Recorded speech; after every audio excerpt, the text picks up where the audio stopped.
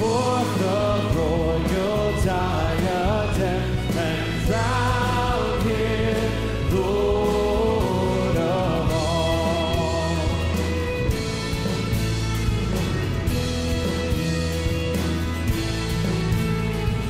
Chosen seed of Israel's praise, he ransomed by the fall.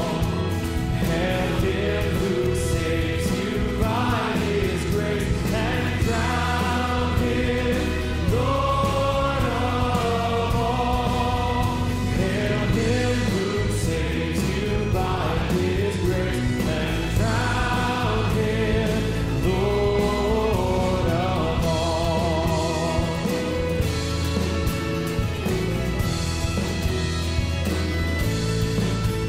Let every kindred, every tribe on this terrestrial ball, to him all majesty ascribe and crown him Lord of all. To him all majesty ascribe and crown him Lord of all.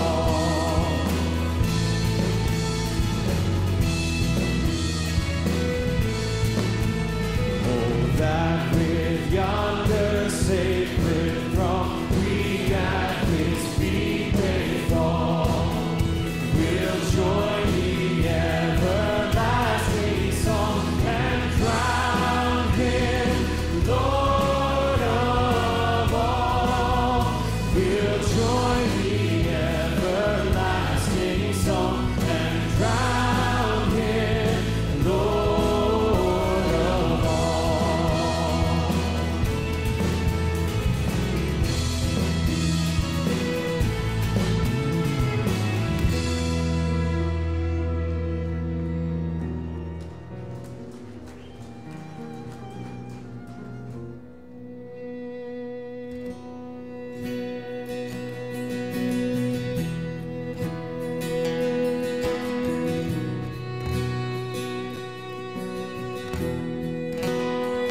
How great the chasm that lay between us, how high the mountain I could not climb.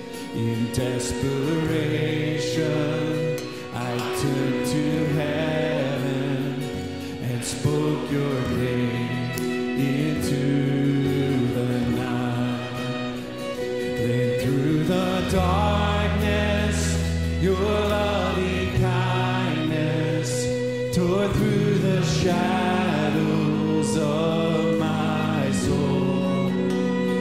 The work is finished, the end is written. Jesus Christ, my living hope. Who could imagine so great a mercy? What heart can fathom such boundless grace? The God of ages stepped down from glory to wear my sin and bear my shame. The cross has spoken, I am forgiven. The King of Kings calls me his own. Beautiful Savior, I'm yours forever. Jesus Christ, my living hope. Hallelujah, praise the one who set me free. Hallelujah, death has lost its grip on me. You have broken every chain. There's salvation in your name, Jesus Christ, my living hope.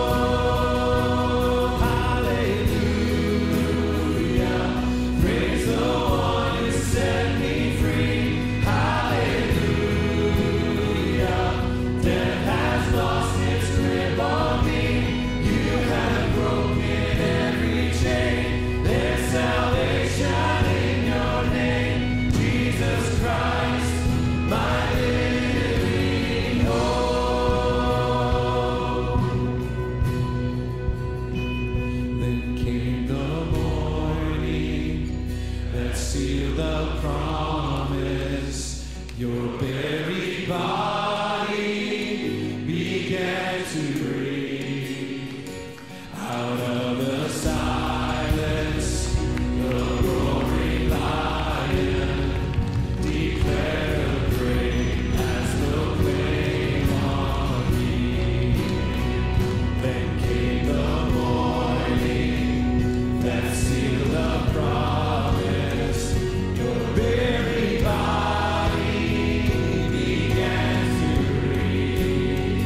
Out of the silence, the roaring lion declared the grave has no claim on me.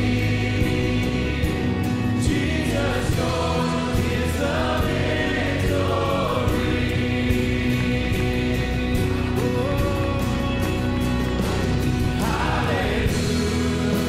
Hallelujah, praise the one who set me free. Hallelujah,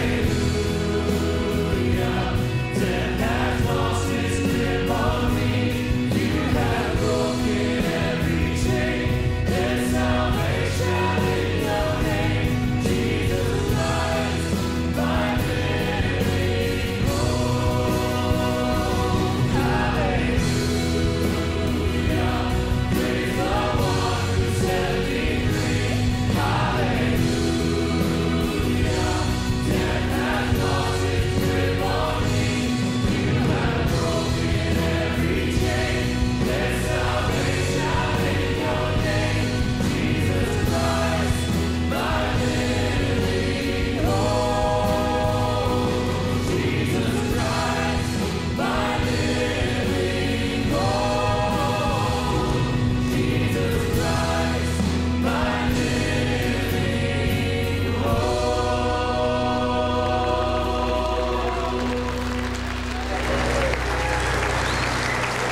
Amen. You may be seated. Amen.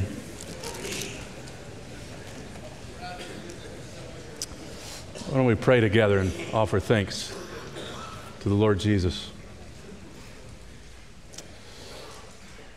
Father, in the midst of all of the sorrows and griefs of this life, we rejoice tonight together in the fact that the tomb is empty and the throne is occupied. And because of that, none of our labor is in vain. And so I pray you would encourage my brothers tonight to be faithful to the end. We may finish our race until we see our Christ, who's worthy of all of our praise. Empower us, encourage our souls tonight to be faithful to the task you've called us to. We pray this in Christ's good name. And everyone said, Amen. Well, if you have a Bible tonight, I invite you to open with me to Colossians chapter 1. We'll begin reading in just a moment in verse 24. I'd like to build on what has already been said today from Dr. Woodhouse and Pastor Begg. It's been a most encouraging few days for me. I don't know about you. Trust that it has. Just hearing the messages, meeting new friends, seeing old friends. This has truly been a highlight of my year, and a tremendous honor to be here at this conference. My title for the sermon tonight is taken from Philip's paraphrase of verse 28, where he paraphrases it as, "So naturally we proclaim Christ." So naturally we proclaim Christ. Lord willing, I will be at the site of ancient Colossae next Thursday. I've been there on one occasion, but there's nothing to see. It's an unexcavated mound that simply has a road sign that says Colossae. And it's kind of my secret fantasy to excavate it one day. There are only 31 artifacts, according to one dissertation, that have ever been discovered from Colossae. But the Lord has preserved for us the letter to the Colossians, which is a lot more important than anything I could probably dig up on that mound. As you know, the people of Colossae needed to know the real Christ. They were spiritually confused, and we can all relate to those kinds of contexts. And so Paul penned some of the most glorious words in Scripture about the supremacy of Christ and the sufficiency of Christ, and consequently the need to proclaim Christ in this little letter. And so I'd like to read beginning in verse 24. "Now I rejoice in my sufferings for your sake, and in my flesh I am filling up what is lacking in Christ's afflictions for the sake of his body, that is the church, of which I became a minister according to the stewardship from God that was given to me for you, to make the word of God fully known, the mystery hidden for ages and generations, but now revealed to his saints. To them God chose to make known how great among the Gentiles are the riches of the glory of this mystery, which is Christ in you, the hope of glory. Him we proclaim, warning everyone and teaching everyone with all wisdom, that we may present everyone mature in Christ. For this I toil, struggling with all his energy that he powerfully works within me. And this is God's word. Michael Horton, in his book, Christless Christianity, poses the question, what would happen if Satan took over a city? And over a half century ago, he quotes Donald Gray Barnhouse, who offered his own scenario, speculating that if Satan took over Philadelphia, the following things would take place. He says, interestingly, that all the bars would be closed. Pristine streets would be filled with tidy pedestrians who smiled at each other. There would be no swearing. The children would say, yes, sir, and no, ma'am. And the churches would be full every Sunday. But Christ would not be preached. Now, you may not agree with that whole scenario. There's clearly some exaggeration in that, but you know the point that Barnhouse was trying to make. Satan is not troubled by some kind of moral improvement plan, or people getting a bit nicer, or being a bit more religious. What Satan does not want is Christ being preached. And Paul's primary subject of his preaching ministry is quite clear, isn't it, in verse 28? It's a person. Him we proclaim. We don't proclaim a formula or a moral religious system per se, but the Savior. And I love that's Philip's paraphrase of that. So naturally we proclaim Christ. And he says it that way because he's linking up what was said before that. And you're all familiar with this glorious passage in Colossians chapter 1.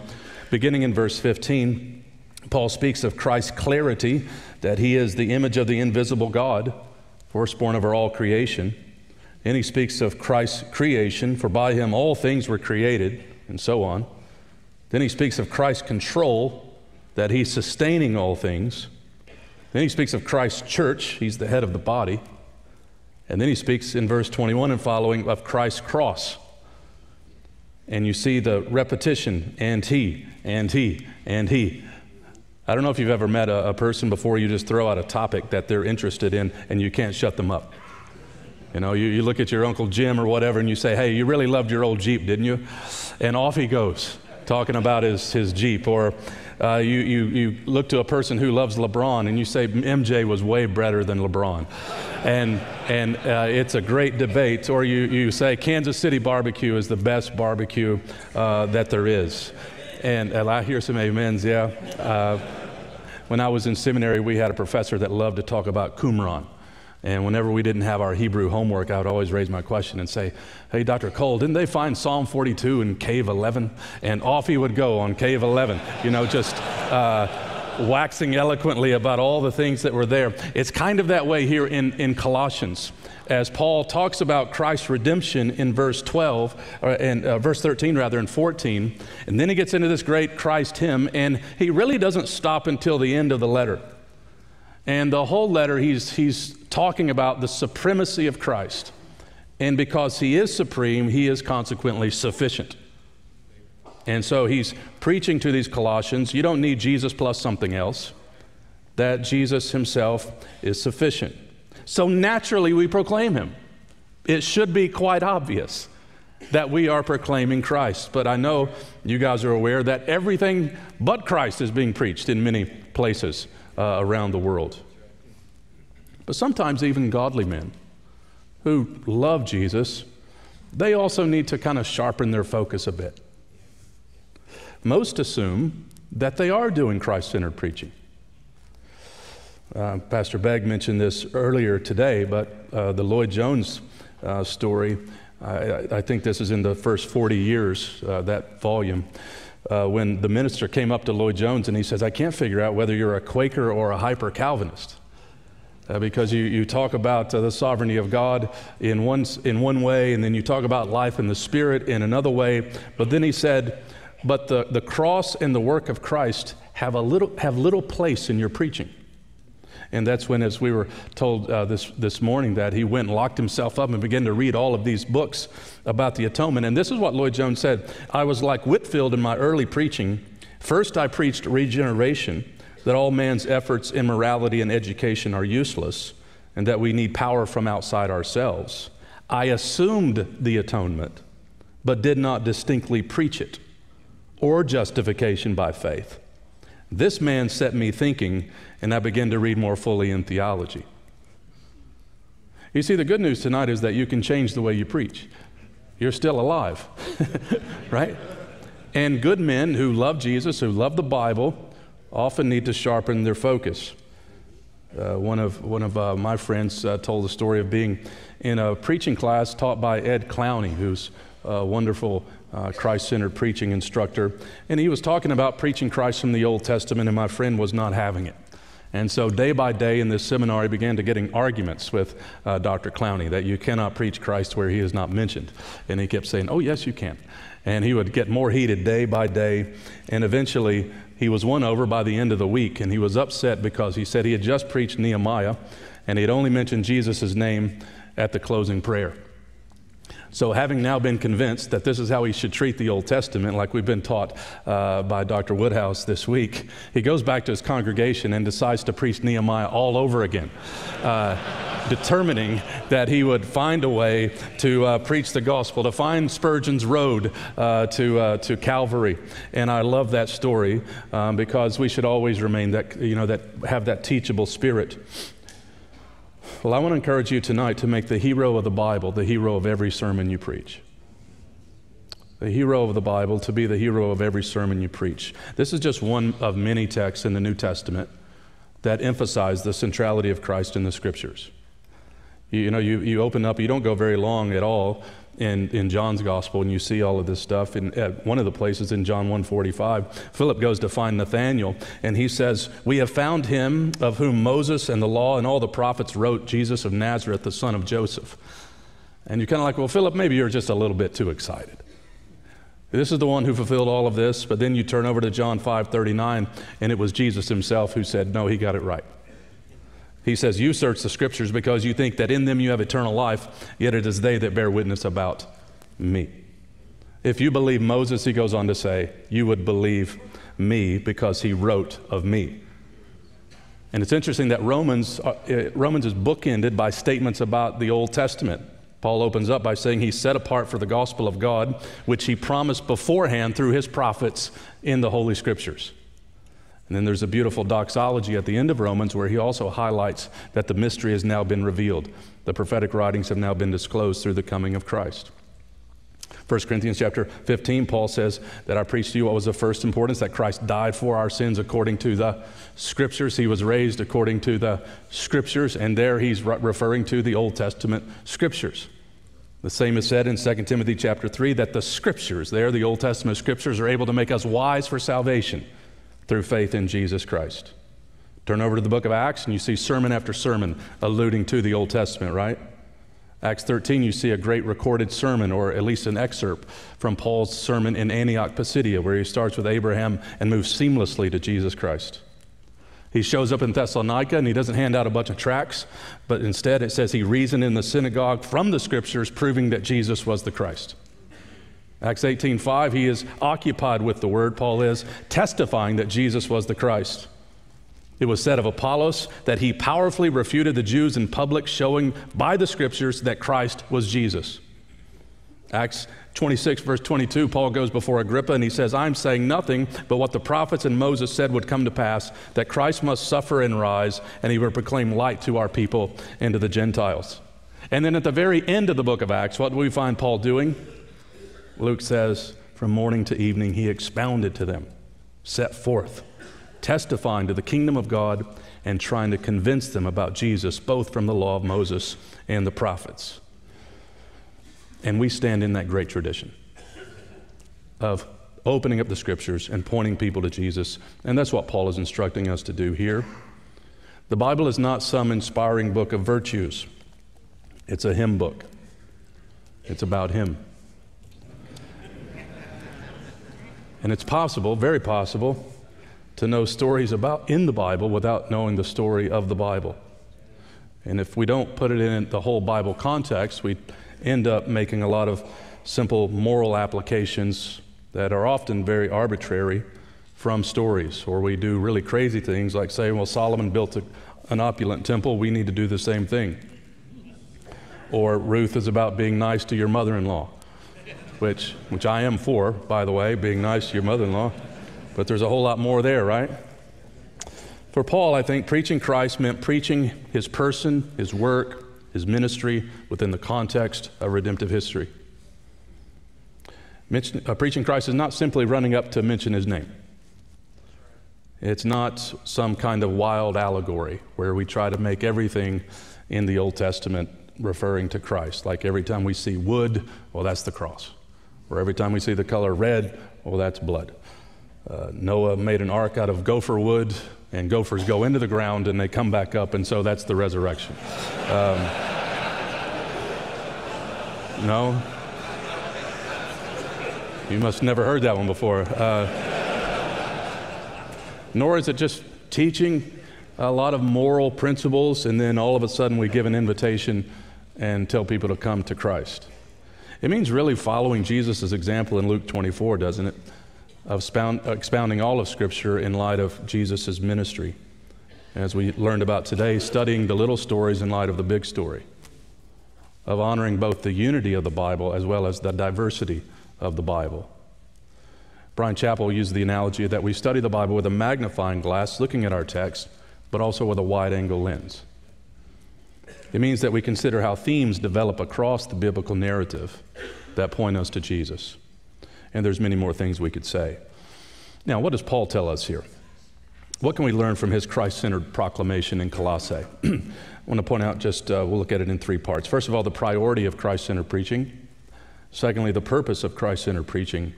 And thirdly, you know it's a P, the power for Christ-centered preaching. Before we get there, we see in verse 24 that there is a price to pay for proclaiming the gospel. As Paul says, I rejoice in my sufferings for your sake, and in my flesh I am filling up what is lacking in Christ's afflictions for the sake of his body, that is, the church. He's filling up in his flesh, speaking here of his physical sufferings, attacks, dangers, imprisonments, and he's enduring these sufferings to fill up what is lacking in Christ's afflictions.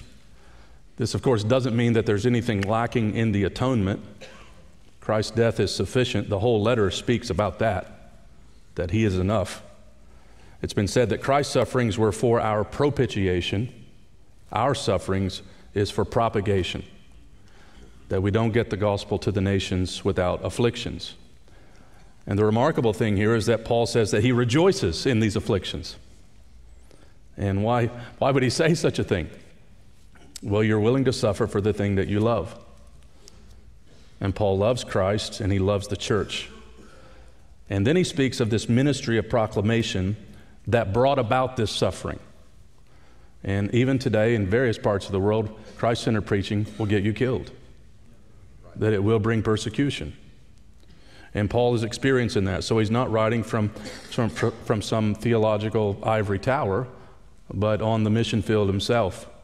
So first of all, the priority of Christ-centered preaching is mentioned in verses 25 to 28. He mentions a stewardship that is received in verse 25, a mystery that is revealed in verses 26 and 7, and then an approach to follow in verse 28.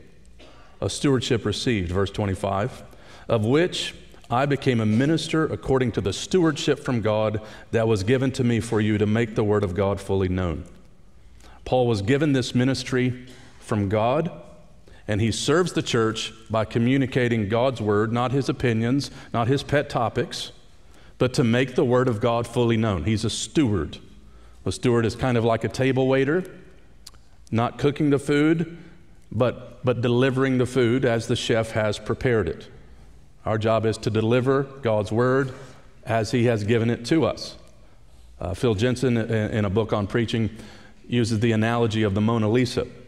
The Mona Lisa that rests in this bulletproof case in the Louvre today has only been outside of the Louvre on a few occasions. And he says, what would it be like if you were responsible for carrying the Mona Lisa? You know, what would you do in that situation? You wouldn't look at this painting and say, well, you know, she's not very pretty.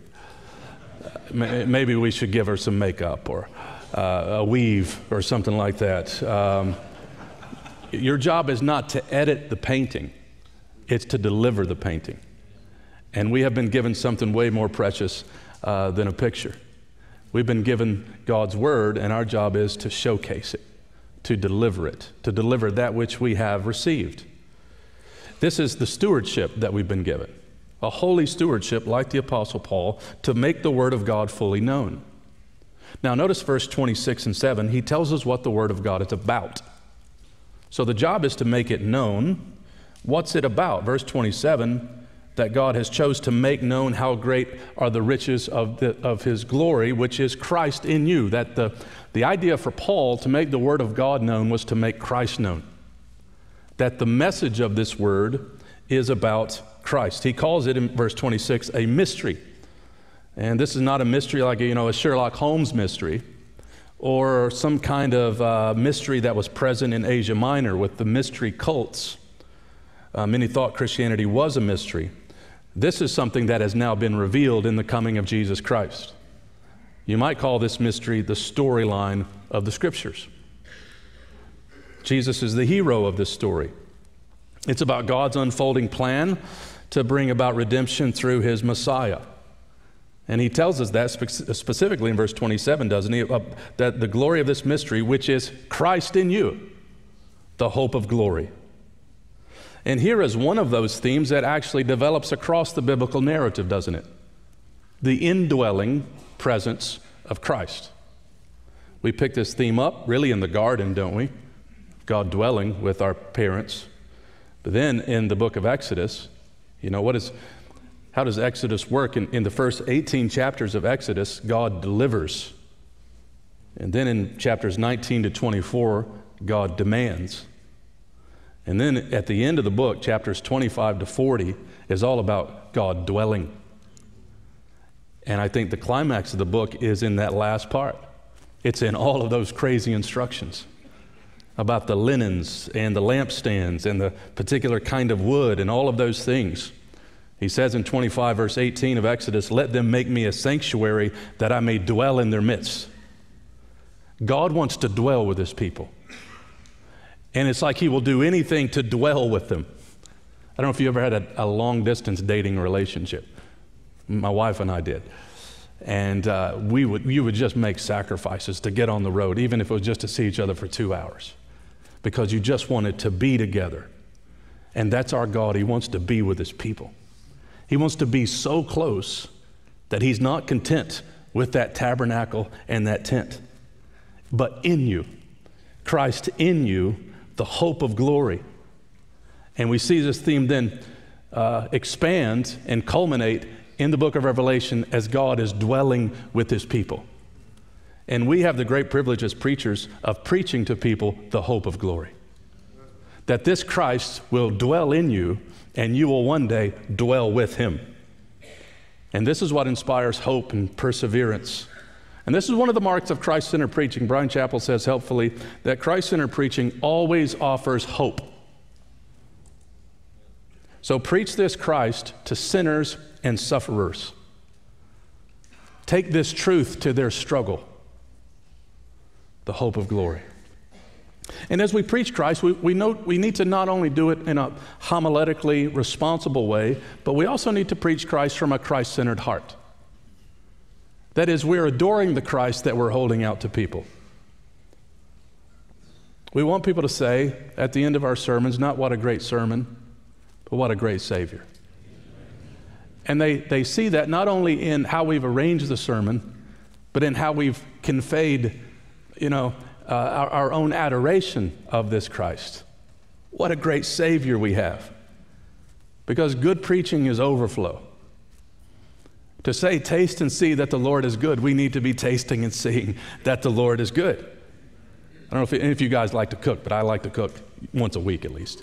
Not very often, but when you get something perfectly, like your guacamole, you're not content with keeping it to yourself. At least you shouldn't be. So you're going around the house telling people, oh, you got to try this. And that's the joy of sermon prep, as we dig in and we see Christ. And we preach out of the overflow of that, and we get to tell people, you got to taste this. I don't know what you've been tasting all week, but you haven't tasted this. Christ in you, the hope of glory. And this is what keeps sermon prep from being mechanical and ministry from being dry. Because we have to guard against what I call being the sermonator, where you can just mechanically churn out sermons. Some of us are, some of you are pros at this. Give you a text and you got an outline in 30 minutes. But are we preaching from our hearts to people's hearts?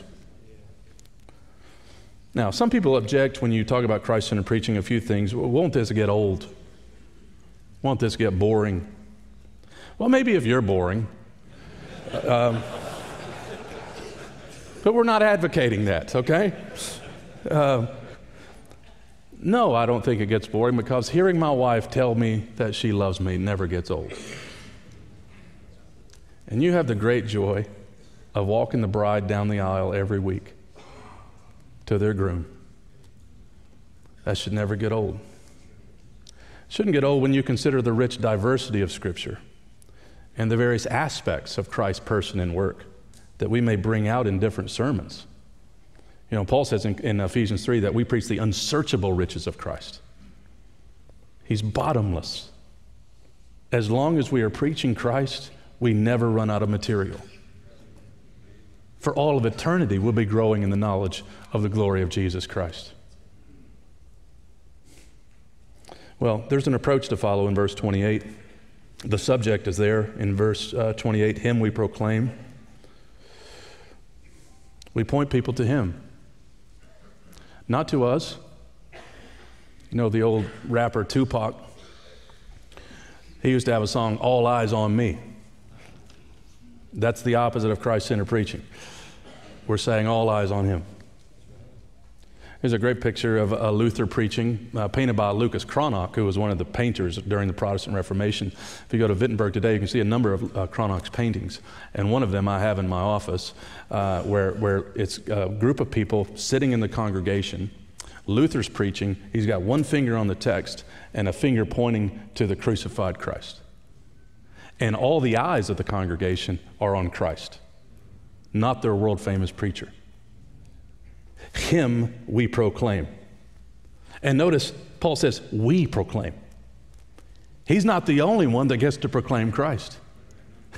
You get to proclaim Christ. I get to proclaim Christ. God buries His messengers, but the message continues. We don't just have one storyteller. We have one story to tell. Him we proclaim. That's the great tradition we stand in. And then he gives us the ways in which we proclaim Christ. Notice, we proclaim, that is, we herald. So we do the work of evangelism in announcing the gospel to people. We also warn people. So we do the work not only of evangelism, but of warning like a prophet. It's a very important part, isn't it? This is the idea of admonishing people who are drifting away, who are falling away. So faithful Christ-centered teachers and preachers cannot be afraid to warn. This is the case in Colossae. Paul is warning them about the danger of crazy theology. He says to the Ephesians, therefore be alert, remembering that for 3 years I did not cease night and day to admonish you, to warn you. He warned about false doctrine. He warned about the judgment to come. So there's an element of Christ-centered preaching that's always going to include an element of warning, in addition to evangelism. And then he says we also teach everyone. So we teach like a theologian. You see the ways in which we do the work of Christ-centered preaching. We herald, we announce the news, we warn, and then we come behind the announcement and the warnings and we explain. We do the work of teaching. All of this shows us, by the way, doesn't it, that this requires a lot of study, a lot of hard work. But the call to preach is a call to study. The call to teach is a call to study. And then he says we also do the work of applying wisdom. We do this with all wisdom. So we work like an evangelist, we work like a prophet, we work like a teacher, and we work like a sage. We show people how the message of the gospel relates to everyday life. And for a quick example of that, you just turn over to Colossians 3, and you see some ways in which Paul addresses real-life issues, but he ties it all back to Christ. That we forgive, but not only do we forgive, we forgive as those who have been forgiven. And he mentions issues also in society related to race and sexual purity and so on, but it's always tied to our union with Christ. And that's the work of applying the gospel like a sage. So we have this sort of comprehensive ministry of the word that includes a lot of different dynamics, but then notice also we have a comprehensive audience. Who is it that needs Christ-centered preaching and teaching? You notice the repetition. Warning everyone, teaching everyone, that we may present everyone mature in Christ. Who needs Christ-centered exposition? Everyone.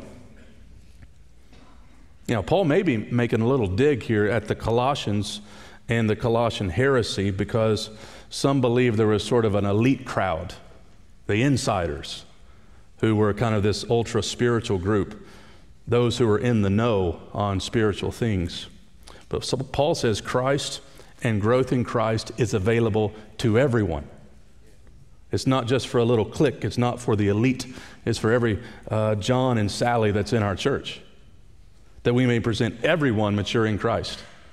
So what do people need in Nigeria? They need Christ. What do people need in New York? They need Christ. I remember several years ago I was in Nigeria, and we were making a trip to a leper colony, and I just thought we were going to visit and try to encourage those poor people in this leper colony, totally isolated from the rest of the town. And about midway through our visit, the chaplain who we went with, who was a medical chaplain, he gathered everybody up and he says, "Now Pastor Tony will preach." I didn't know I was preaching, you know. I didn't have a Bible. Well, what would you do there? It's a good test question. In the middle of a leper colony, with no Bible, everybody looking at you, what do you preach on? You already answered it, right? Yeah. You're not doing like 5 tips on how to raise kids or some kind of little motivational speech. What I did, as the best of my ability, and wasn't very good, but I tried to quote Romans 8, beginning verse 18, "For I consider the sufferings of this present world not worth comparing next to the glory that will be revealed to us." And I began to talk to these people about how you're really no different from us, that we're dying also. And we're here for a short time, and our hope is not in this life. It's in the glory that is to come.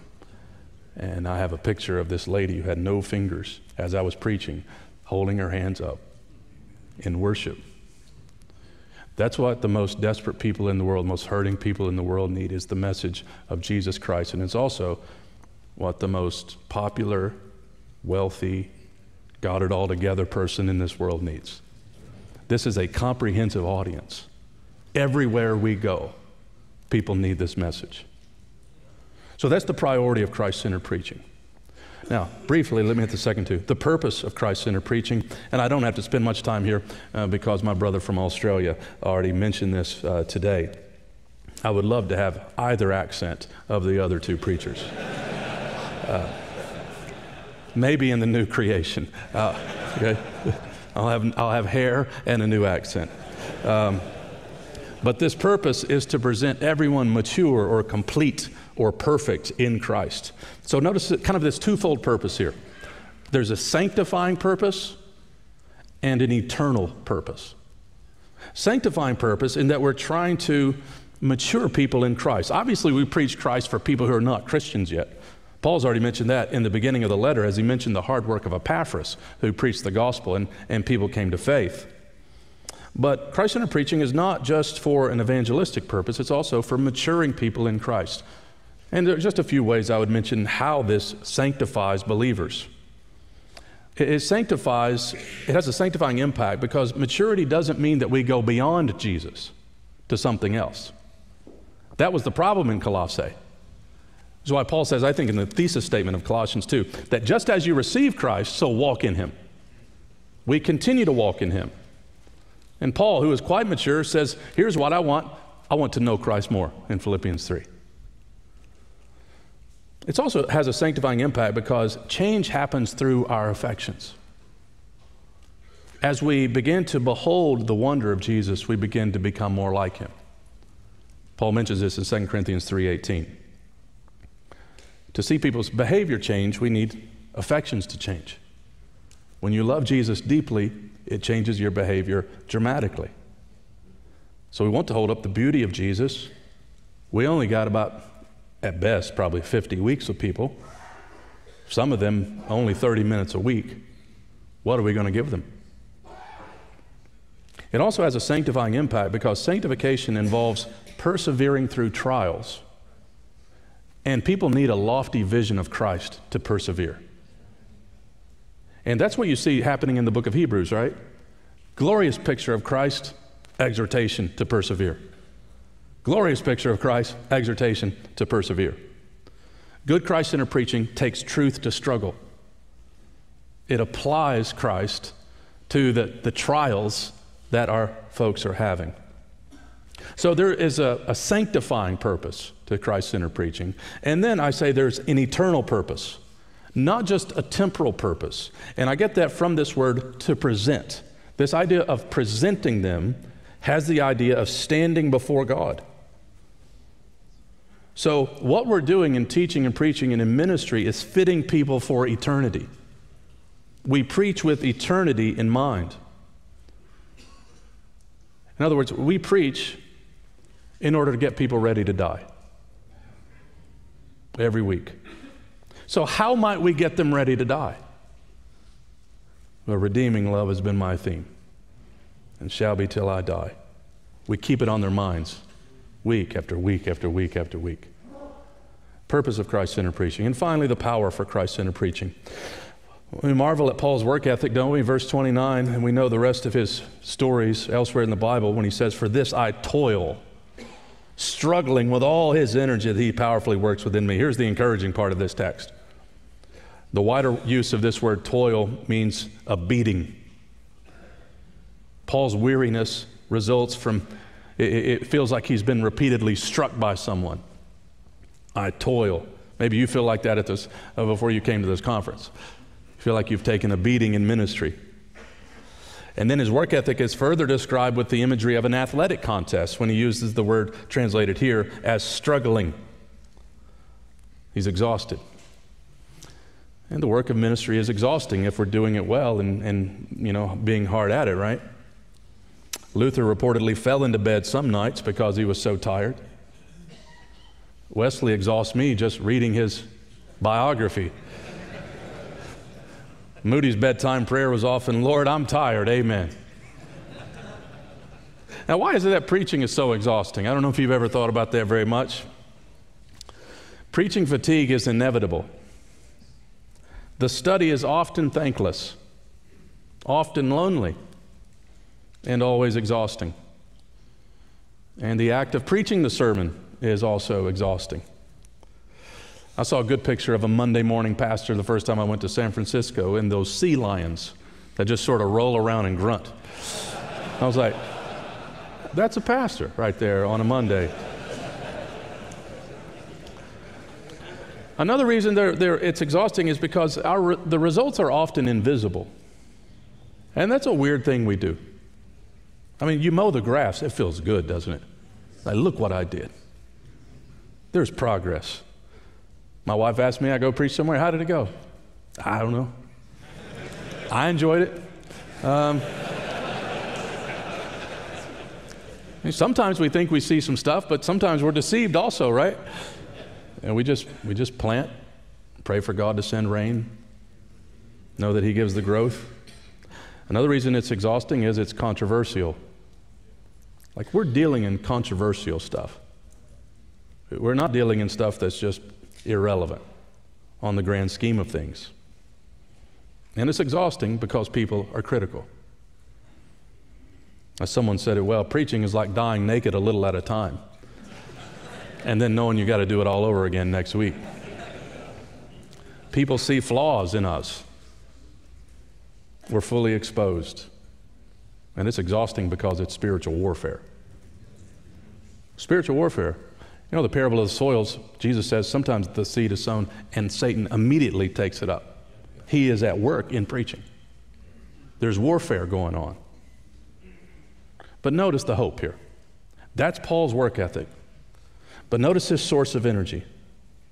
He says, though the work is laborious, Christ's energy is limitless. I labor with all his energy that he powerfully works within us. Here is our source of strength tonight, Christ in us. Our strength tonight is not in how long we've been a Christian, or how much we know about the Bible, or how long we've been in ministry. It's in our union with Jesus Christ. And it's supercharged by our communion with Jesus Christ. I labor, I toil, I work, not in and of my own energy and strength, but with his energy that he powerfully works within me. Spurgeon has been quoted many times, but I'll quote him one more relating to this text. This guy worked so much. One time he said, no one knows the toil and care I have to bear. I have to look after the orphanage, have charge of a church with 4,000 members. Sometimes there are marriages and burials to be undertaken. There is the weekly sermon to be revised, the sword in the trial to be edited, and besides all that, a weekly average of 500 letters to be answered. This, however, is only half my duty. For there are innumerable churches established by my friends, the affairs with which I am closely connected, to say nothing of the cases of difficulty which are constantly being referred to me.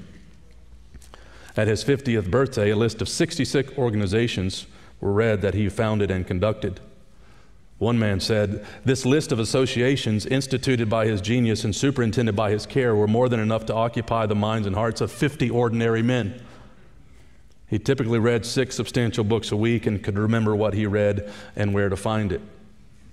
He produced more than 140 books of his own. He often worked 18 hours a day, which I don't recommend. The missionary David Livingstone once asked him, who was quite a worker himself, how do you manage to do 2 men's work in a single day? To which he replied, you have forgotten, there are 2 of us. Christ in you, the hope of glory. You see, Christ is not just the grand subject of our preaching, he's also the source of energy. William Perkins, one of the early writers on preaching, said, preach one Christ, by Christ, to the praise of Christ. To God alone be the glory. What a privilege it is to know this Christ, and a double privilege to preach this Christ. Preach him until you see him. Peter Davids, in his commentary on 2 Peter, talking about the scriptures, says regarding the return of Christ, then the light of Christ will be in our hearts, and we will no longer need the scriptures. One treasures a love letter while the beloved is absent, but once he or she is present, the letter is laid aside in exchange for personal contact. The Bible is this holy love letter about our Savior, and one day we will see him. We will see the one that we've preached about. And so let's prioritize Christ in our exposition, that people may grow into maturity and be ready to die. And let us do all of this with the energy that Christ supplies, preaching him until we see him. And when we do, when we see him, we will not regret having done so. Thanks be to God for his word. Father, we bow our heads tonight and we pray for grace. We pray for strength, that you would give us a marathon ministry, that as long as our heart beats, we would exalt Christ from his word, that people would come to know Christ, they would grow in likeness to Christ, and they would be ready to see their Christ. And so I pray for my brothers here tonight, in whatever teaching capacity they're in, whether it be Sunday morning preaching or some other aspect of disciple making. I pray that you would give us millions of Christ-centered expositors deployed all across this earth, that we could saturate the nations with sound doctrine, and that many people would come to know and love our Christ. And we pray this tonight in his good name. Everyone said, amen. Brothers, let's stand and sing together again.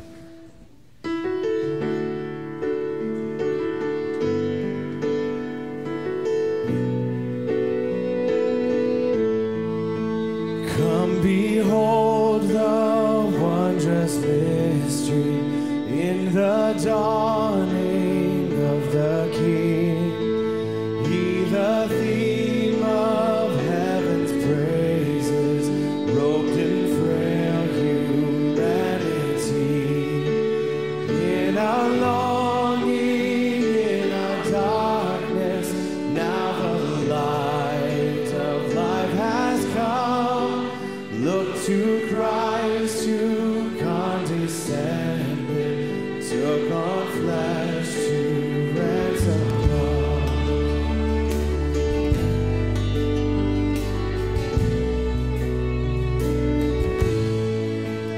Come behold the wondrous mystery, He the perfect Son of Man. In His living, in His suffering, never trace nor stain of sin. See the true and better Adam come to save the hell-bound man. Christ the great and sure fulfillment of the law, in Him we stand.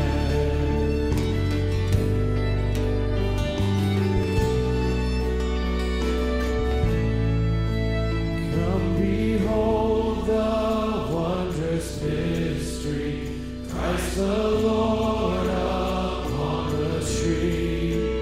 In the stead of ruined sinners hangs the Lamb in victory. See the price of our redemption, see the Father's plan unfold, bringing many sons to glory, grace unmeasured, love untold.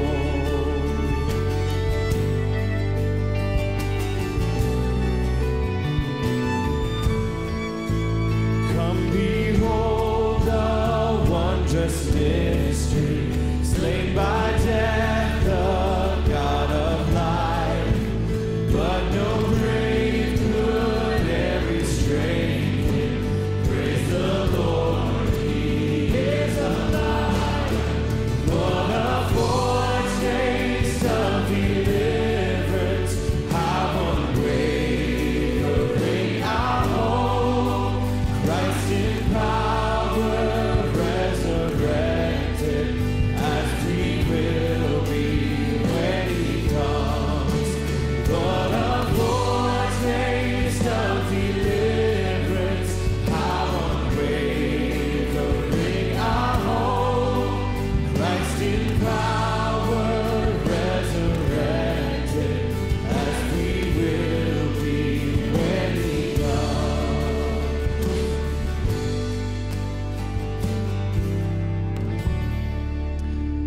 Please be seated.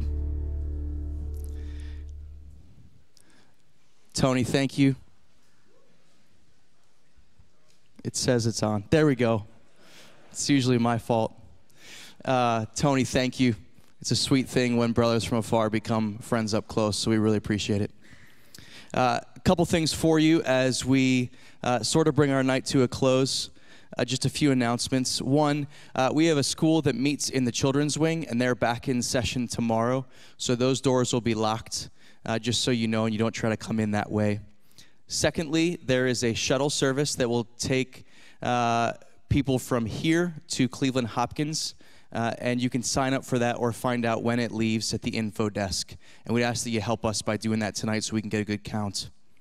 And then lastly, there is another mission breakfast tomorrow morning, same room up above the Commons, this time with one of our partnerships with Streams of Living Water, which seeks to plant churches and do gospel work in northern Africa. So we'd invite you to that and encourage you to come.